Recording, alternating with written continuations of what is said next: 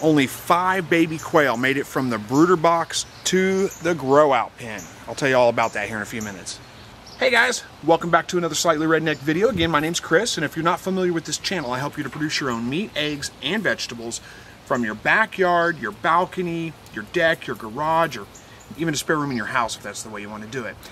Today I thought I'd address combining your younger quail with your older quail. This is a question I get pretty frequently on my live broadcasts and on the comments section down below. People are always asking, when can I move my younger quail in with my older quail? Is 3 weeks, are they going to do fine? Is, 4 weeks old, 5 weeks old, are they going to do fine? Because, when you try to combine adult quail, oftentimes there's a lot of fighting that goes on. In fact, almost always. When you introduce two sets of quail together that aren't familiar with each other when they're adults, they're going to pick on each other, they're going to fight with each other until they kind of establish a pecking order. That's not really the case whenever you combine your babies in with your older birds. I get really good results with that. The ones that I moved in here today, and they're all hiding from me. We're going to have to go into the other section and look at them here in a second. They're about 2 weeks old, and I just put them in here with my older full-grown birds. No problems whatsoever. They've been in here for 2 days. They're already figuring out where the food is, where the water is. The only thing I've had to do, because I use the water cups, is I had to fill the water cups up a couple of times just to make sure they knew where the water was. But they pretty much figure that out anyway. They just kind of watch the other birds and figure out that's where the water is, and then they go to get that. And they've already figured all that out. They're doing just great. So let's pull you over here. We'll show you them, see what they look like. And they're moving around in and out. So I'll pull the camera in close. We'll take a look at them and see how they're interacting with the adults.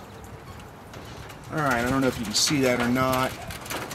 I gotta stand on one side. You can see the adults moving around. They're really just not paying any attention to the babies. The babies are just hanging out with them.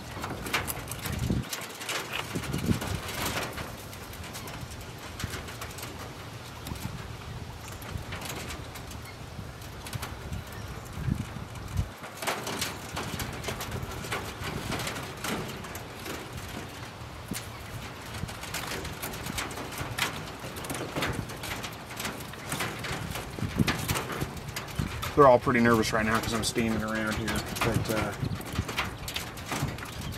it's really not a problem at all.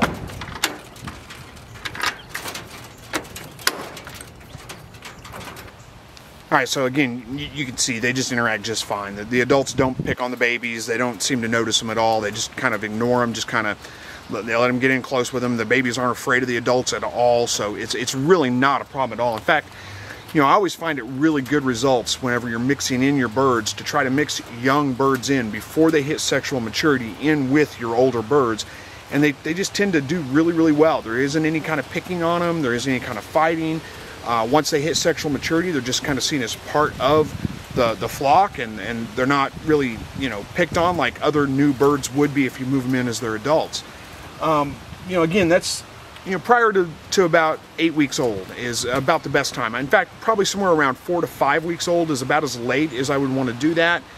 Those birds are not yet sexually mature. They've got a couple of weeks before they're going to get there. That gives them time to kind of get integrated into the flock before they hit sexual maturity and are kind of seen as a threat or something like that from the other birds. These guys are about 2 weeks old, and the reason I moved them out at 2 weeks old is because we're in summertime right now. So the nighttime temperatures aren't getting down below about 65, and that's plenty. These guys are feathered out right now. They can handle 65-degree temperature just fine. Now, if it was in the fall, early spring, where the nighttime lows are dropping down a little bit lower than that, then I'd give them at least another week, probably about 3 weeks old, maybe even 4, before I take the heat lamps off of them and move them outside. Now, as far as combining them with the other birds, that's not a problem. You can do that when they're day-old chicks, really. It's just a matter of keeping them warm enough. The brooder box, the heat lamps on the brooder box, keeping them warm up until they're fully feathered out, about 2 weeks old, roughly. Again, depending on what your nighttime temperatures are. Hopefully that all kind of makes sense. So, all right, so hopefully I've addressed that topic for you guys, got that cleared up if it was a question you had. They do just fine to combine with older birds. I was hoping that we'd get a shot of them drinking out of the water, but I think they're a little nervous right now, so they're not drinking right now.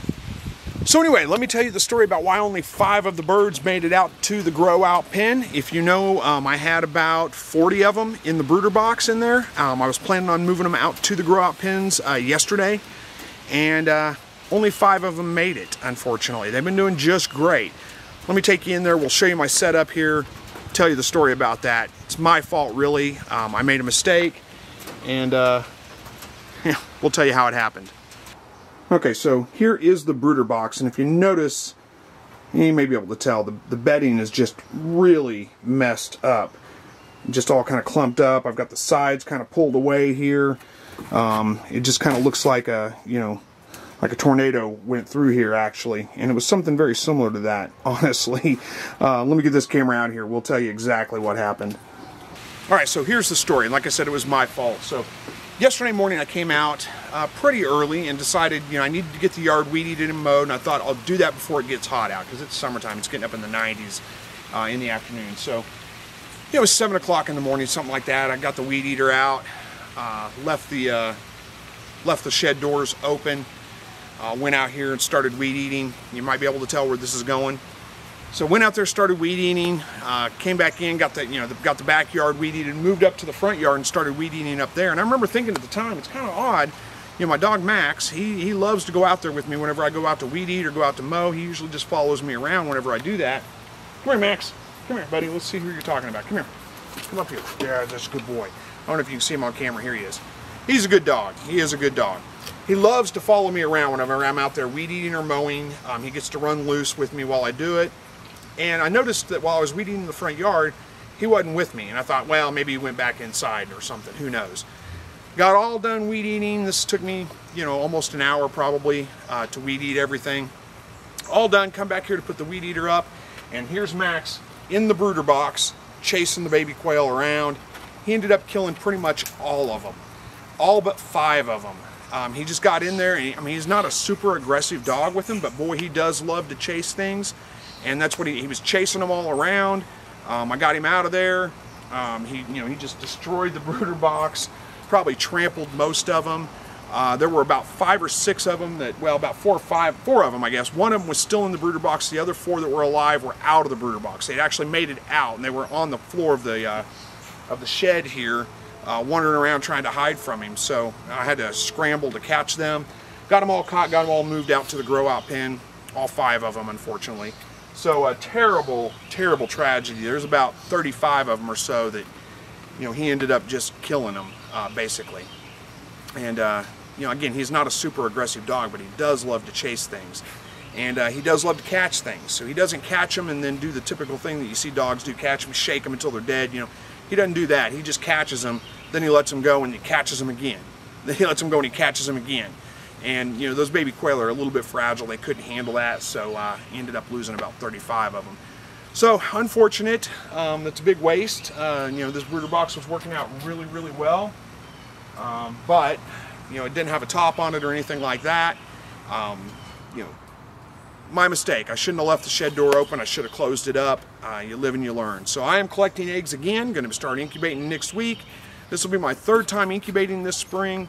And so far I've only gotten 5 baby quail out of it. The first one I ended up offering up some, well, no, I had a rabbit that I sold and the lady wanted some quail. And so I had some in the incubator at the time. I'm getting ready to hatch, and when they hatched, she came and bought them all. So I didn't get anything from that first one. This one had about 35 or 40. They were going to be replacement breeders for my current birds. I only got 5 out of it. So I'm collecting eggs again. I'm going to be incubating again. And of course I incubate a couple, you know, pretty much all the time during the summer anyway. But it's a little bit disappointing, of course, going through all the effort.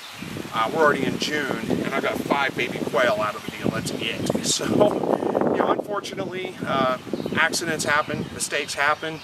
Live and you learn. I'll learn not to leave the shed door open and let the dog get to the brooder box unsupervised going forward. So, I can't blame him. He's just doing what a dog does. I've got him to where he's almost, you know, whenever I go out to feed the chickens in the mornings, he likes to go out, and I go out to move the tractor. He likes to go out there and he'll just run around that tractor and just harass the heck out of the chickens, and I've got him almost broke of that. He really doesn't do it too much anymore. I, you know, kind of trained him that that's not the thing you need to do. He loses a little bit of impulse control every once in a while and still, you know, jumps at him, gets him all stirred up. But for the most part, he's kind of broke of that. But I don't have him broke at jumping in a brooder box and chasing a bunch of baby quail around, unfortunately. So I have to keep an eye on that going forward. Just make sure I don't leave the shed door open.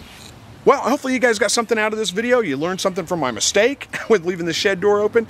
And you learned something about how you can combine your baby quail in with your older quail, and it does really, really well. That's how I recommend you do it most of the time. If you want to combine birds, it's best to get young birds to combine in with your older birds. It's only going to take them a couple of weeks. I mean, these guys are a little over 2 weeks old right now, so 6 weeks they'll be laying eggs, and they'll be mixed in. You won't be able to tell them apart very well from the, well, probably a little longer than that, but not much longer than that. You won't be able to tell them apart from the ones that are in there already. And I don't know, they're doing well. So anyway, thank you guys so much for watching. Hopefully you enjoyed the video. As always, God bless.